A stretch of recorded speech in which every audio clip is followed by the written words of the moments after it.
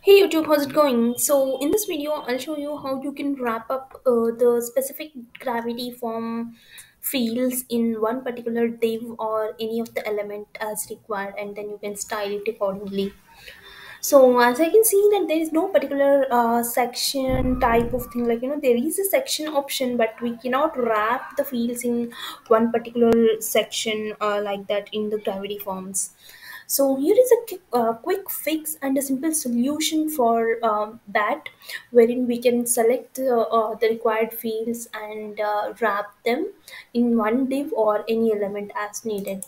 So let's go ahead. So before proceeding, I would request you to please subscribe to my channel, like, share, and comment, and hit the bell icon. So yeah, let's proceed here. So as you can see, I want to wrap up these two particular fields, that is the first name and last name, in one div. As you can see here, I have wrapped these fields in one wrap already.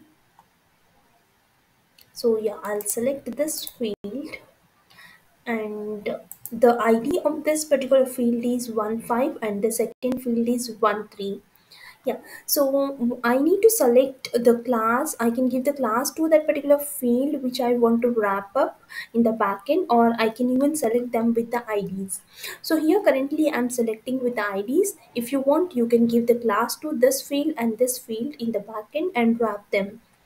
Now I'll select this ID of this particular field. I'll go to console and write jQuery.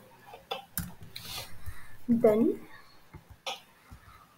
put the IDs of those fields whichever you want to wrap up. So here like this, and separate them with the comma, and select the second field which you want to wrap, that is field ID 13.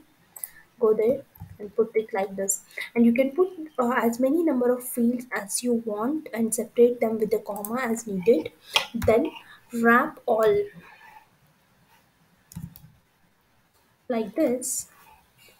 And then for example, if you want to wrap them in one particular div like this, like I want to wrap them in div, and I want to give a class like a new test class. Just I want to give the class new test, and then I will need to close this div here itself. So what will happen when this particular function gets executed is these two particular fields will get wrapped up in a div element with the class new test.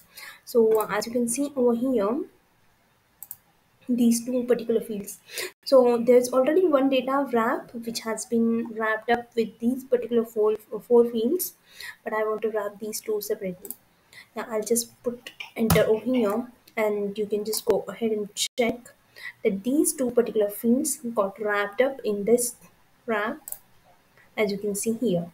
So what you need to do is you just need to copy this script and go ahead and paste it in your footer file or your JS file. If you already know how to edit your JS file, you can put it directly in the JS, or else you can just go ahead and put it in your footer file.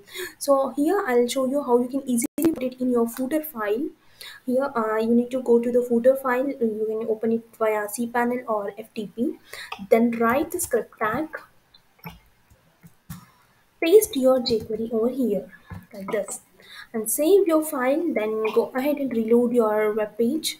Then you will be able to see the same type of data, that is the div that has been wrapped up for these two particular fields. So I hope the things are clear. If something is not clear, please feel free to write back to me and I'll be happy to assist you. If you have any questions, feel free to comment on this particular video, and yeah, I'm happy to assist you. Thank you. Bye bye.